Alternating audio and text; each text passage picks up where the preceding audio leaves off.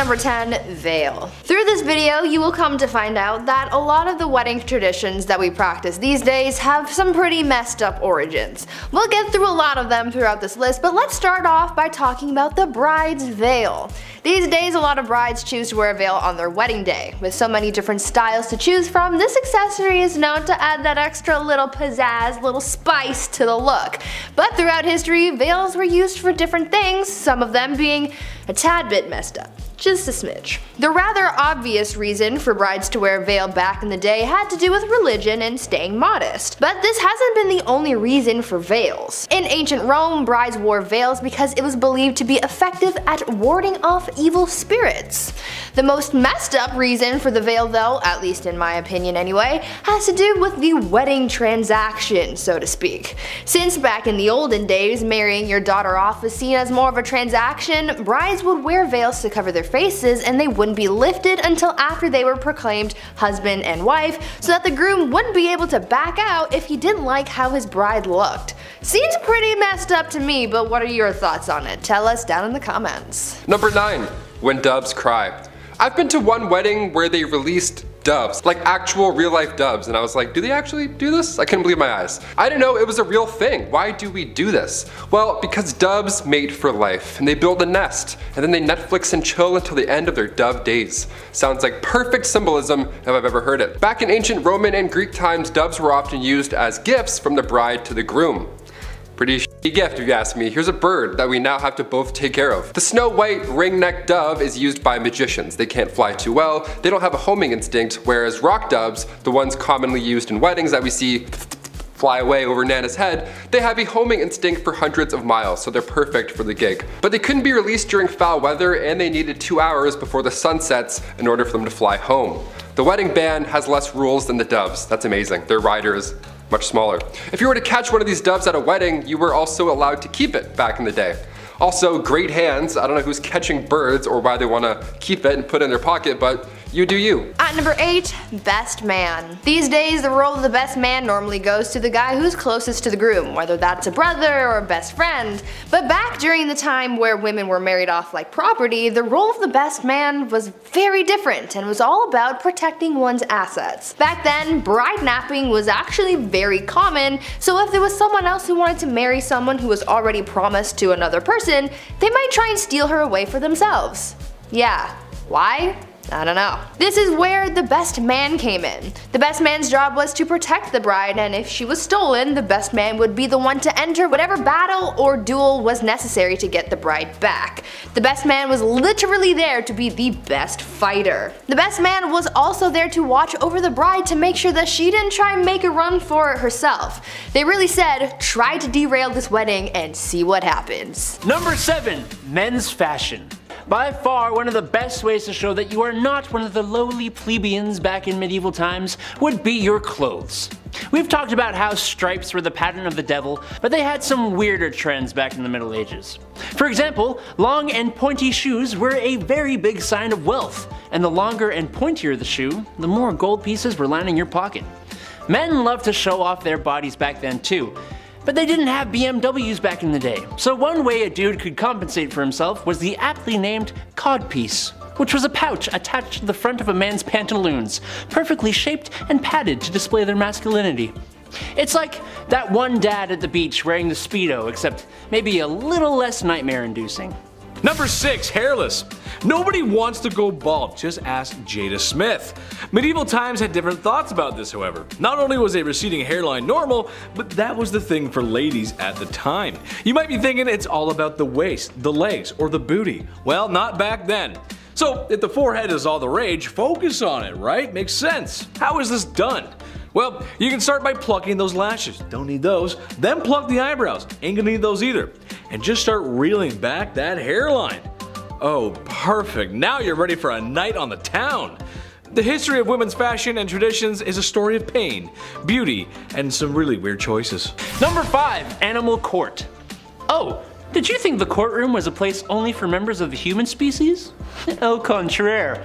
In fact, all kinds of members of the animal kingdom, from insects to dolphins, would stand trial if they were believed to be guilty of crimes. Some animals were executed. Some received strongly worded letters, and some were even proven not guilty. A rooster was once given the verdict of guilty for laying eggs.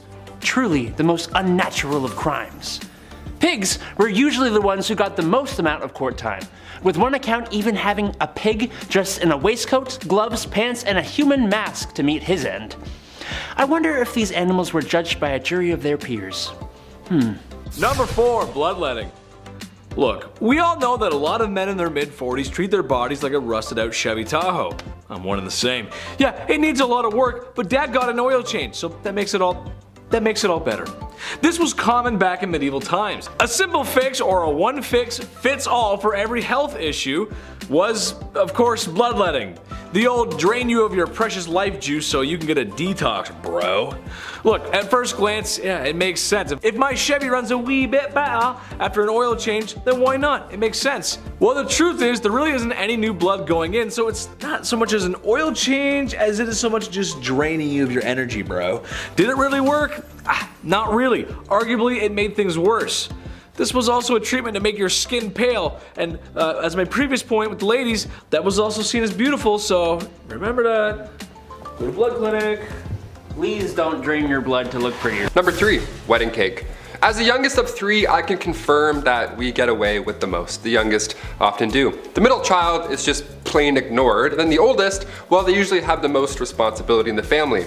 Usually when a bride and groom cut the cake on their big day, it's for them. They save a piece till their anniversary, they put it in their partner's face, it's fun, whatever they want to do. Often in history, the eldest child would get the first slice. How lucky is that? When it came down to cutting the actual cake too, well, that meant that the bride is no longer a virgin. It's an awkward few bites. Wedding cakes today are delicious and they're pretty much an art form. TV shows are devoted to them, like Cake Boss and other cake shows that I can't think of. If you're lucky, you might find a few cake charms on the inside as well back in the day. Real, non-edible cake charms. You wanted to find these in your cake, they brought good omens to the table. To find a rocking chair meant that you're going to live a long life. An anchor means you're bound for adventure, sailors ahoy. And a purse meant that you would have good fortune. Let's just hope you didn't find the charms with your teeth, or else you would be using said new fortune fixing your chiclets. Very metal, very real. Not good. At number 2, plague flowers. In a lot of weddings, the flowers are very important. There's the flowers for the centerpieces, the bouquets for the bride and bridesmaids, there's flowers everywhere. Get your Benadryl. But why is that? Well, the idea of carrying a bouquet at a wedding dates back to ancient Greece, where it was believed that carrying a bouquet was thought to ward off evil spirits, but a little later on down the line, the presence of bouquets at weddings got a little bit darker and a little more precautionary. During the Middle Ages into the Renaissance, when the Black Death was running rampant throughout Europe, people were trying anything and everything to try and ward off the plague. Back then, people believed that smells carried contagion, so people would fill their pockets with fragrant things to keep the plague at bay. This was later integrated into wedding practices, and brides started carrying around a bouquet of stinky stuff like garlic and dill to protect them from catching anything. Over the years, these stinky stuff was replaced with nice smelling flowers, but really, no one cares what's in the bouquet anymore, because all people want to do is participate in the wedding Hunger Games and fight to the death to catch the bouquet at the end of the night. Why? Why are we hurting each other for this? Why? And finally, number 1, wedding rings. One ring to rule them all. Perhaps the most important piece of the wedding puzzle, rings. Whenever somebody is about to pop the question, everybody around them always needs to see the ring. Congrats, let me see the ring. Oh my god, is it this? Is it this? Egyptian pharaohs first used rings to represent this eternal life. The circle has no beginning or ending. They created this concept that we adore to this day. The center of the ring was also believed to be the gateway to the unknown. Your finger just disappears, you're like, what the f? These Egyptian Ouroboros rings were the first, a snake eating its own tail, #love. When Greeks came in the picture, they took this tradition, started using copper and iron rings in ceremonies, and the iron rings had a key symbol on them, meaning that the wife now has control of the house. If you like it, then you should have put a key on it. Come medieval times, the ring gets another upgrade. Now we have these precious gems to be added to them, a little bit more glam. Rubies symbolized passion, sapphires symbolized the heavens, and diamonds to show strength, because they were rock hard, and obviously you know the rest. Come the 12th century, the Christian church declared marriage as a holy sacrament, so rings were solely used now for that ceremony. That's when the engagement ring came into place. There needed to be another trade or promise that was just as strong as a wedding band. So now there's rings for pretty much everything. Number 10. Public latrines. Starting this list off, we're going back to the Romans. Do as they do, right? So picture a modern day locker room, just all sitting beside each other. But toilets. Yeah, gross. But social. And everyone helped each other. Yeah, whenever you're done with that little sponge thing there, Patroclus, throw her on down, buddy boy. Thanks. Take your time. Yeah, in ancient Rome, public latrines, aka public washrooms, didn't have toilet paper, or seats, or hand soap, or separators. Just sitting on a church pew, shoulder to shoulder. Yeah. Worst part, you would just sit and share a stick with a sponge thing stuck on top of it. You would all share the sponge. It's tradition, right? They did this for like 1,000 years. Said it built confidence and social skills. Dude, I can't even go to a urinal with someone sitting beside me because I'm shy, let alone sitting next to each other, showing each other's pictures from the cottage weekend, talking shop in front of 10 people. Hey buddy, you mind just scooching over there? Yeah, it's gonna be a messy one. We ate a lot of figs earlier. Thanks. Number 9. Feed the dead. Since we're on the topic of ancient Rome, let's dive in with a couple of libations. Yeah, we love libations around here. Throughout history, libations have been offered to the dead. Honor those who have passed, right? One of these. Pour one out for the homie, right? Where did this come from? Well, this is a tradition that we still see today, but it began, of course, in the ancient world. It began in Egypt and other parts of Africa, and of course, ancient Greece. Those are the main three right there. Pour one out for the lad, but in ancient Roman tradition, they would actually pour the wine into their resting place. How amazing is that? Just a nice snorkel for the dead. Romans crafted these lead or wood tubes during their lost comrade's burial. They would have it included. So afterwards, it's a one-way trip to the afterlife. You're not spilling anything on the ground. Nobody gets left behind in celebrations, even after death. I love it. I can see how one would think this is a little unnatural, but I'd be lying to you if I said I wasn't getting any ideas right about now. Yeah, after I go, just dump a bunch of iron brew down the pipe. I'll be good. I'll be strong as in the next life. Number 8. Boot and rally. Ah, the old boot and rally. Drinking beers from a stinky old used boot. The old shoey. Yeah, I've played some rugby over the years. I've drank a boot or two for a nasty try, and let me tell you, when your 6'8" flanker has athlete's foot, probably the most disgusting tradition that we probably shouldn't let live on. The boot and rally started from military origins. Soldiers would celebrate or initiate each other by drinking a full beer from a fellow comrade's, or even if you're lucky enough, the general's boot. Yeah, after of course it had been worn all day, fighting battles. Can you imagine what you'd step on, in, and over during a battle or war? That's pretty gross, dude. Just so hot and stinky and wet from the muck and mud, and it's your turn to enjoy a crispy Molson out of a size 13 wide with trench foot? Yeah, I'm good, thanks. No, I'm full. Not to be confused, of course, with puke and rally. That's, well, I guess, well, also hand in hand with each other, you know? They go together, like spaghetti and meatballs. The old puking from drinking out of a shoe and then drinking some more until you puke more. Tradition. Skull! Number 7. A June wedding. As we're counting down this list slowly but surely, you've probably begun fantasizing maybe about your own wedding one day. Maybe it's a beach wedding, maybe it's themed like a winter wonderland. Doesn't that sound cozy? It's your big day, get creative. They say the best month to get married is June, and from a Canadian point of view, I can absolutely agree with that. In ancient Roman times, however, getting married in June was a must, not just a thing you wanted to do. See, June was the month of the god Juno. They protect women in life when it comes to marriage and childbirth, so if it's between that and like, I don't know, Halloween, obviously we're gonna go with June. Better omens for sure. Another myth is that bathing was rarely done back then, so when majority of the population did finally, you know, wash up at the end of May or beginning of June, that's often when it would happen. Everybody smelled nice, they felt good, and they wanted to celebrate. So it was perfect timing. Better get me while my pits smell good, you know? That's a myth, but I can also see it checking out. A June wedding in ancient Roman days was also done so that after a spring birth, the mother can quickly hop back into action and help with that summer's harvest. Maternity leave who? Never heard of her. At number 6, hashtag twinning. You know how at weddings the bridesmaids are usually wearing matching outfits? Well, this tradition dates back centuries, though it has changed slightly over the years. Remember how I mentioned that people would sometimes try to kidnap the bride on her wedding day? Well, other than the best man and the groomsmen trying to play their part in protecting the bride from being taken, the bridesmaids also played a part in that too. The bridesmaids used to dress identically to the bride so that it would make it harder to spot her and therefore prevent anyone from kidnapping her. This practice dates all the way back to ancient Rome and feudal China and didn't really start to fade out of tradition until around the 1880s. These days you get a couple of gifts from the bride for being in her posse, but back then you didn't get anything anything, and you had to risk your safety for your girl Becky, who doesn't even want to marry Jeff down the block. I don't know. Number 5, a toast. My favorite part of a wedding has to be the speeches or the toasts. They're always way too long or too personal, or you know what, just too depressing. Just way too sad, just tears. You're like, why? Why are we talking about this? It's a nerve-wracking part, even as a guest, just to get up randomly and be like, okay, look at me everyone, hi. No, I don't want to do that. Back in the 1800s though, only men were allowed to give these toasts. The oldest friend, the groom, the best man, and then the father of the bride. The whole thing would have been done in 8 minutes. Guys suck at speeches. They're just like, a lot of ums, that's all I'm saying. Wedding toasts go back as far as the 6th century BC. When Greeks were getting married, the father of the bride would drink the first glass of wine just to make sure it wasn't poisoned or anything. Romans would also drop a piece of burnt toast into the wine in order to make the wine taste less bitter, hence the term toast.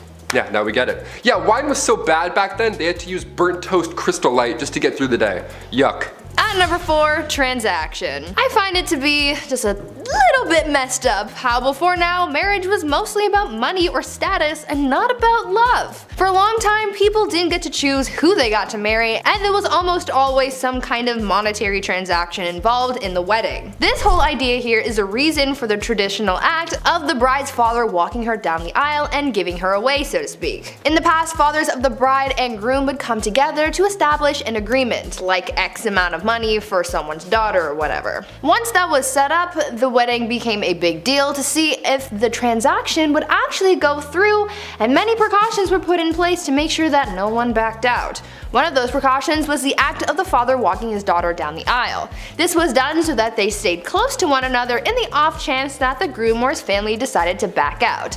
That really took the romance and sparkle out of weddings now. Number 2, hazing. First off, I don't condone it. Second off, I've never done it or been a part of it. Not really a frat guy myself. But I did have friends dare me to do stupid growing up, I can't lie. North America is full of colleges and universities who take part in this tradition, as they take it very seriously. If you can even call it a tradition. The hazing rituals that commence in fraternities and sororities can be deadly. Literally. There's a million scary stories that are true surrounding these challenging initiation processes, and I'd say the majority of them are sadistic and dangerous. If you have to do something that risks your life to prove that you're down, nah man, that's not for me. I got essays to write. Hazing has a history dating as far back to 387 BC with the founding of Plato's Academy. At the time, hazing was called penalism, which meant, quote, a system of mild oppression and torment practiced upon first-year students. Torment is the right word here. Even Plato criticized the practice of hazing. He's like, no, that is too mucheth. Like, I understand camaraderie and brotherhood and all, but like chugging ketchup until you're on life support? Like the school debt's enough, you know? And finally, number 1, the monkey buffet. Okay, this last one here is a little unusual, but I want involved, to have a little FOMO already just looking at this. Look at these little guys, come on, they're having so much fun. As its name subtly suggests, the Monkey Buffet Festival in Bangkok has everybody at the table. Everybody eats. Smack dab, right in the middle of the ruins of the Frag Pram Sam Yacht Temple in Lopburi, Thailand, a beautiful tall banquet awaits.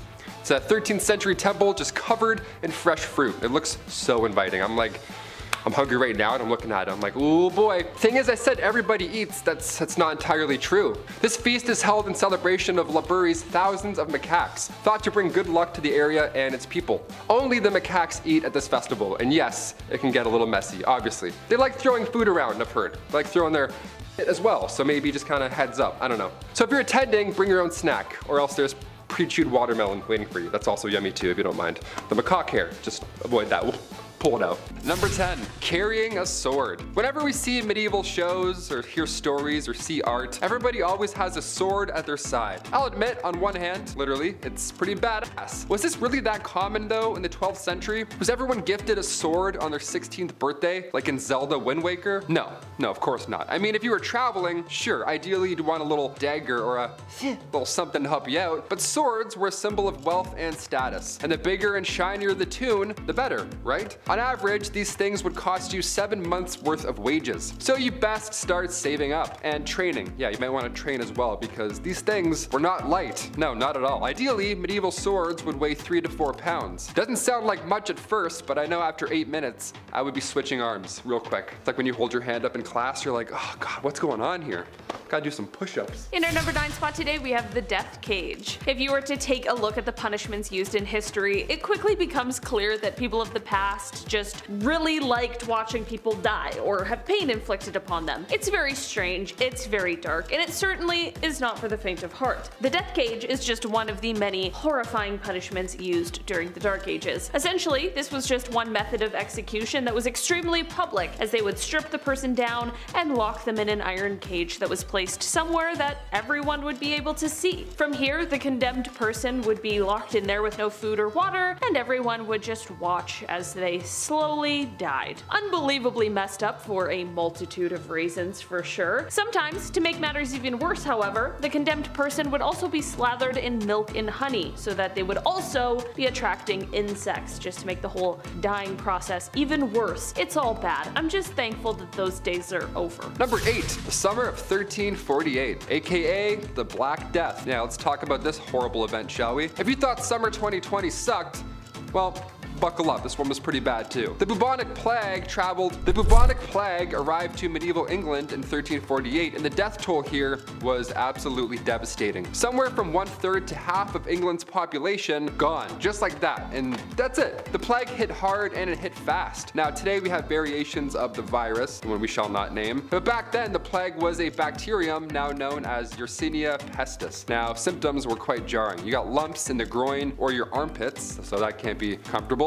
And next, the infected would notice black spots appearing all over their body. Almost all that were infected died within 3 days. More often than not without a fever, so you wouldn't see it coming, aside from the black spots and the things I just said. Now, the drop in the population resulted in a widespread of wealth. Workers were demanding higher wages, and farmers were demanding lower rents. The poor got expandable income, so it kinda helped, kinda didn't. I don't know how to explain that. The Black Death spread more than a mile per day, and it's all thanks to traders and travelers. Yeah, humans can't stay still for a bit. We love traveling, even through the Black Death. Cause you know, why not? Roads are empty. As long as there aren't any rats hiding on board, maybe you'll make it. Number 7, crummy wine.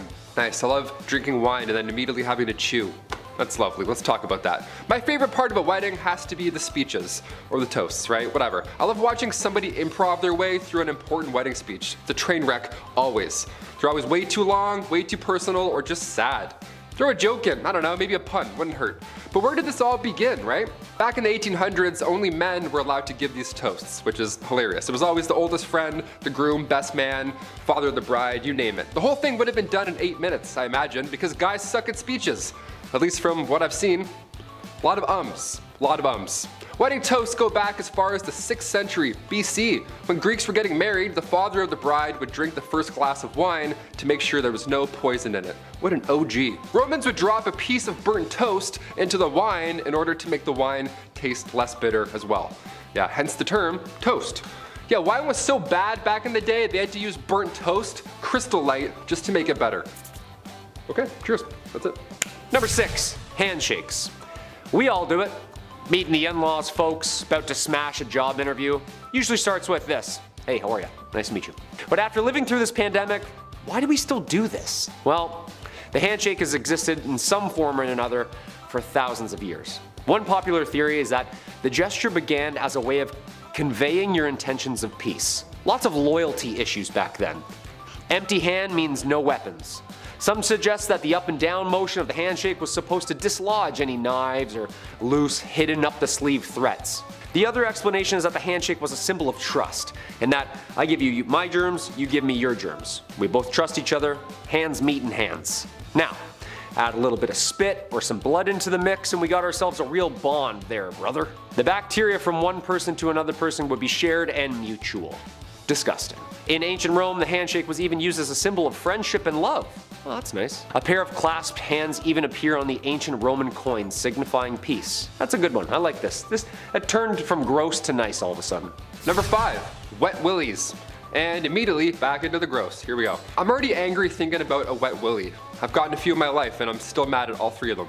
Whoever thought of this, like, yeah, I'm just gonna suck my finger and then put it in someone's head, put it right in their ear canal. Freaks, disgusting. Keep your coffee breath away from my good ideas. This weird tradition slash prank slash gross hobby all began back in 1864 in, of course, England. You guessed it, that's the origin of the term, and it all started when a wet, salivated finger went in the ear of an English fisherman named, you guessed it again, Willie. What if I said Brian? You'd be like, what the? Wet William, we could do that. A wet Walter. Ooh, that's a bit too serious. Everybody laughed at this point, okay? This changed the game. It was like the moonwalk. Everyone was like, what did he just do? What happened? How did he do that? Growing up with ear problems, don't do wet willies. Wet willies are a bad idea. Digging out wax with your pinky even can create problems. If a vacuum forms between your ear and the eardrum, and then all of a sudden the sudden depressurization can damage your eardrums. And also, it's fucking disgusting, so don't do those anymore. Number 4, blowing out candles. I just did this a couple weeks ago. So the people who ate that cake, yeah, sorry for all my germs. But it's my party and I'll cry if I want to. That should be a song. The age-old tradition of aggressively exhaling your bodily fluid and air before arguing over who gets the biggest piece. I love it. Traditions, right? However, thanks to modern medicine now, we know blowing out candles can expel virus particles, just like breathing, shouting, coughing, and sneezing. And if the person's infected, that makes it really gross. So a nice big gust of your lungs ought to do it. People believe that the smoke from the candles carry their wishes and prayers off to the gods. Good omens kind of deal. It's also thought that the smoke would ward off evil spirits and bring positive energy for the coming year.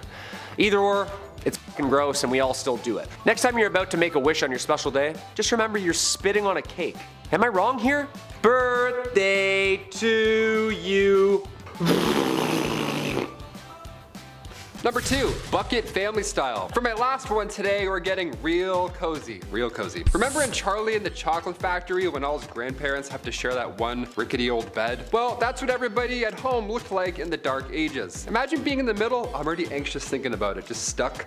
I mean, think about it though. Back then, space was so limited. Warmth is also a plus in those winter nights. And beds, they were massive. They were made of straw and wood. It was a whole thing. It was a whole situation. It's not like you could fit more than one of these in your home. No way, Jose. Even in the royal household, this was a common theme. King Richard I of England and King Philip II of France both had to sleep in the same bed as an act of diplomacy. Again, I would be so anxious and awkward there. I'd be like, oh, excuse me, Mr. King guy, you're snoring too loud. In our number 1 spot today, we have affairs of the court. If you know anything about marriage in the Dark Ages, you know that love was often not a part of it. To sort of piggyback off my last point, if you were in a loveless marriage, like most everyone else was in the time, but didn't want to go through the process of beating your spouse to a pulp or any of the other divorce methods at the time, you could instead turn to courtly love. This wasn't for the common household and instead was for members of the court, but it allowed the lords and ladies of the time to experience love and courtship despite what their marital status might be. Yeah.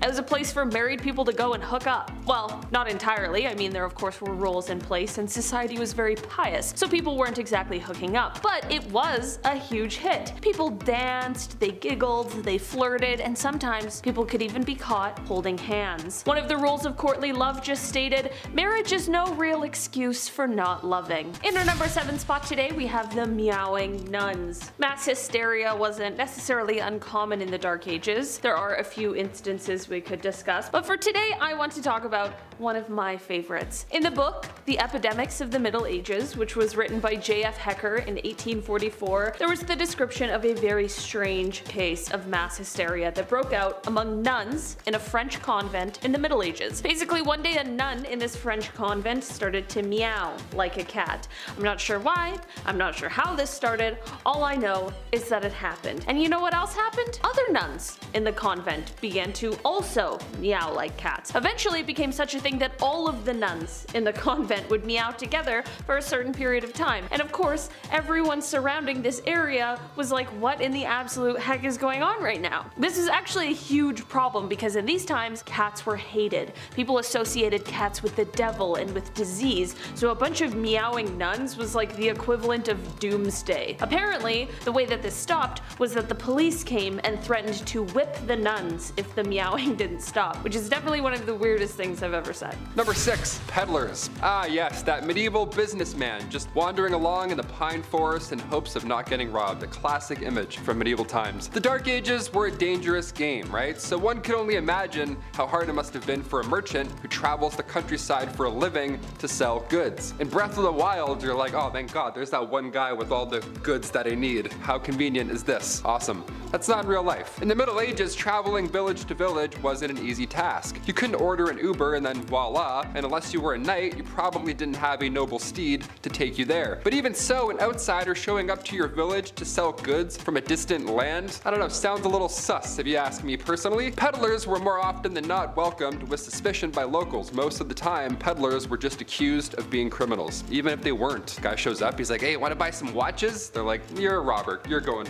away. In our number 5 spot today, we have donations. In the Dark Ages, it wouldn't necessarily be strange to either donate or sell your own urine. Yeah, the market was hot for urine because they used it a bunch during this time in history. Medieval chamber pots would collect all of the stuff from an entire household or public space wherever they were placed, and oftentimes they could later be sold at the local tanner or fuller in town. I mean, talk about an easy way to make some money, but how horrible. The reason this product was so popular is because it was used in a variety of ways. It could be used to clean clothing, to help with the dyeing process, to tan leather hides, and like I spoke about in a recent video, be used to help in the cotton making process in order to make the material soft and not frayed. While the practical uses make the wholesale process a little less peculiar, it honestly still would just be weird to have to sell your own pee or your neighbor's pee. Number 4, color coordinated. I get it, on Wednesdays we wear pink. It's nice to add a little color into your schedule at work, in the office. It's fun, sure, have at it. In medieval times, they were serious about their looks and colors. There was no around back then. Having rules about what colors and what type of clothing and hats you could wear, you named it. It was all based on your occupation or social level. Some colors were banned for certain professions. Imagine that. For example, imagine if you were a night worker, right? If I can say that, a woman, lady of the night. You weren't allowed to wear certain styles or colors. That's hilarious. Hey, welcome to Ontario. We don't wear jeans here. Got it? All right, now get in. 15th century English law banned knights or anybody below knights from wearing velvet, which is so random to me and so funny looking back now. Imagine that. And you may know this one, but purple was a fancy color back then. Purple has been associated with royalty even since the ancient world. Natural purple dye was rare, and medieval Europeans believed that mixing dyes was unnatural and diabolic. It was a no-no. So they were missing out on purple for quite a while because they didn't want to, you know, mix goods, if I can say that. Number 3, Feast of Fools. Before the church took the fun of going overboard out of pretty much everything, every January 1st in France, the whole social hierarchy got topsy-turvy with the Feast of Fools. No, this was not a festival promoting fool-related cannibalism. Instead, the highest respected religious officials swapped with the lowest, and serving maids became masters with a king of misrule being crowned. The event was meant to display the biblical phrase, God chose what is foolish in the world to shame the wise, which is a creative excuse for parades, comic performances, costumes, cross-dressing, song, and naturally, way too much drinking. But like I said, thanks to the rowdy merrymaking and obscenities, the church was forced to ban it. Sad. Number 2, funeral rites. Medieval times, people were dropping like flies, just how things went. So, when it was time to deliver folks to their final resting place, some traditions were in order. For those that couldn't shake the Black Plague, they were put into big holes with the rest of the poor devils who couldn't also. Loved ones were taken care of with, well, great care and respect, and others, well, they had modifications made to their graves. Like for instance, if you were suspected of being a vampire, well, you'd be buried with a giant boulder on top of you, just in case, you don't know. Maybe you decide to wake up and come back to town for a midnight snack. Gotta be careful. Some were buried without heads, the list goes on. All I can say is keep your garlic close, your wooden stakes, and just always wash your hands, especially when handling the recently deceased. That's, you gotta get... Number 1, duke it out. Couples in medieval Germany had an interesting way of figuring out their differences. Rather than just arguing like any normal couple, they took it to the octagon. Honestly, yeah, let's bring it back. Try Trial by single combat was a popular way to solve disagreements, and when man and wife were fighting, they had some great rules that had to be implemented. As one example, the husband had to stand in a hole with a hand behind his back, while his wife got to run around with a sack filled with rocks. Seems a bit unfair, but hey, to each their own. I just imagine every time I have an argument with a girlfriend, and right in the middle of it, we just stop like, okay, I've had enough. We're settling this with our fisticuffs. Consult the marital duel rulebook, and have at thee, foul beast.